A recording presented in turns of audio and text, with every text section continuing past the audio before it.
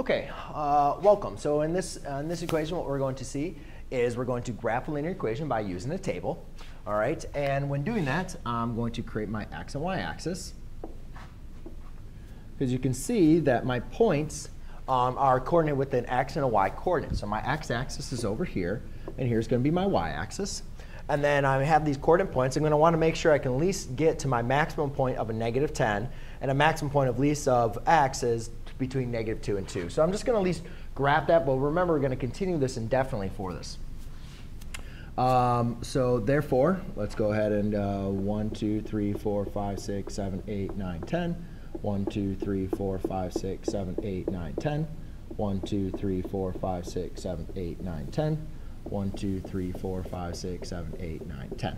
All right, so remember, when going down, that's negative. Going up, it's positive. To the right is positive, and to the left is negative.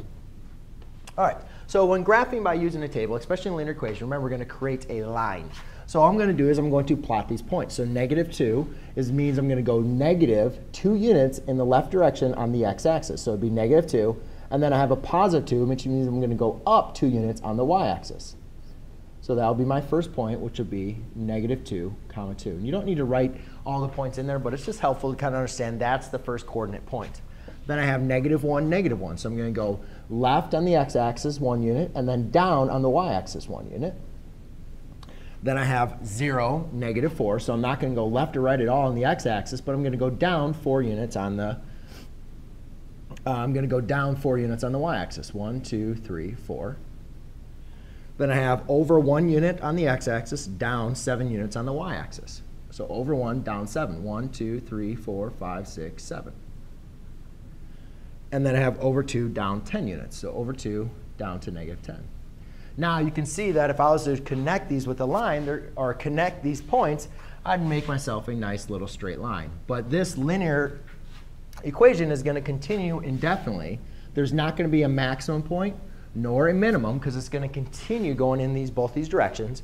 You can see that I have a y-intercept. It's a little fuzzy, but where that dot is supposed to be my y-intercept. I have a y-intercept at 0, -4.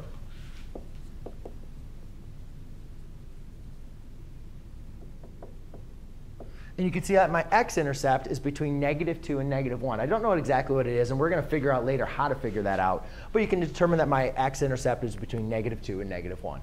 So there you go, ladies and gentlemen. That is how you graph a linear equation. Thanks.